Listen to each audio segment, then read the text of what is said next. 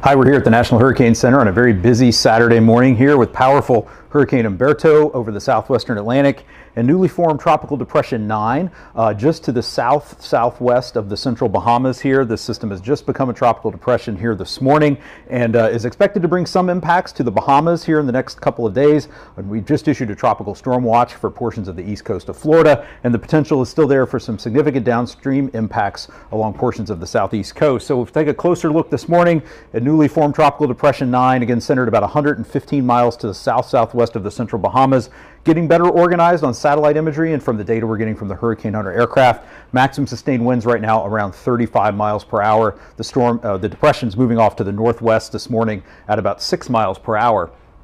If we look at the forecast, we're pretty confident in the track forecast here for the next 2 to 3 days, which is going to have the system becoming a tropical storm and moving through portions of the central and northwestern Bahamas tonight and Sunday, and then passing off the east coast of the Florida Peninsula as we go from Sunday into Monday and early Tuesday, expected to strengthen to a strong tropical storm and eventually a hurricane by Tuesday morning. However, a reminder that the cone does not capture all of the impacts from the storm. We have tropical storm warnings in effect for the central Bahamas, much of the northwestern Bahamas, and we've now issued a tropical storm watch from the Palm Beach, Martin County line northward to the Volusia, Flagler County line along the east coast of the Florida Peninsula, including the Treasure Coast, the Space Coast, up into the Daytona Beach area for the possibility of tropical storm conditions in those areas on Monday.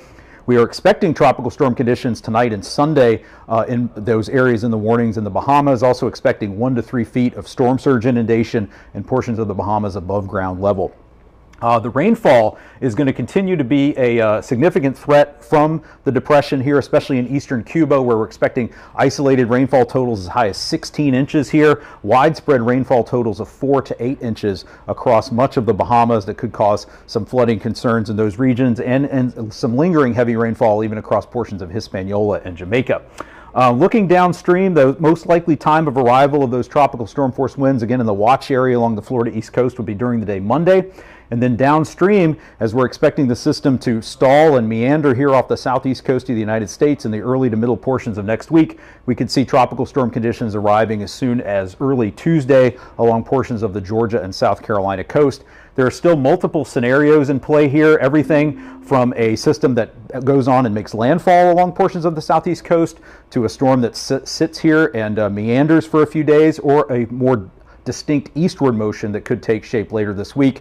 But it's not going to take a landfall here to bring the potential for dangerous storm surge conditions, heavy rainfall, and the possibility of dangerous winds. If we look at that rainfall risk, this is for Monday. We have a broad risk of flooding from rainfall across much of eastern South Carolina, southeastern North Carolina.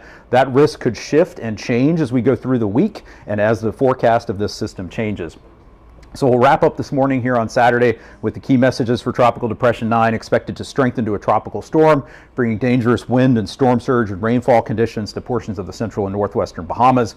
There's now a risk of tropical storm conditions along portions of the Florida East Coast where that tropical storm watch is in effect. Heavy rainfall will continue to produce dangerous flooding and mudslides in portions of eastern Cuba, Hispaniola, and Jamaica.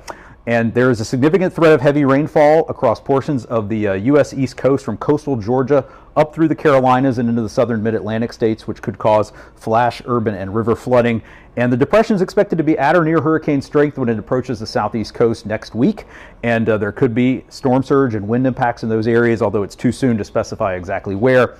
Everyone in those areas should continue to monitor the progress of Tropical Depression 9.